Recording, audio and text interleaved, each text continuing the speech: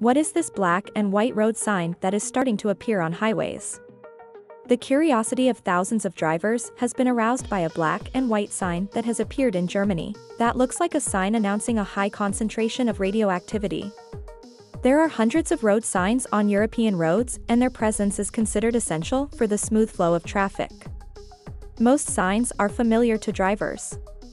Recently, however, a sign has begun to appear which is unknown to the vast majority of drivers, but which at the same time gives some people a feeling of terror because it resembles the sign that announces a high concentration of radioactivity.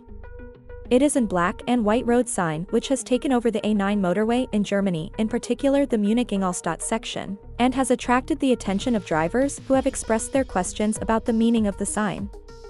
Following numerous questions about what the sign means, the German authorities have informed drivers that they should not pay attention, as the sign only applies to autonomous vehicles.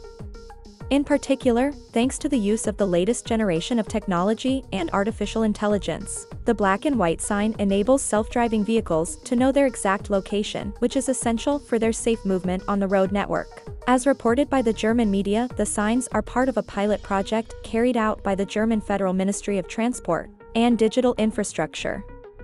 The autonomous vehicles are frequently driven on the A9 motorway, subjected to real-world tests with the collected data being analyzed by experts. It is worth noting that Germany was the first country to introduce legal regulations for autonomous driving, while recently a decisive step for the integration of autonomous cars was also taken in Greece through a special legislative regulation.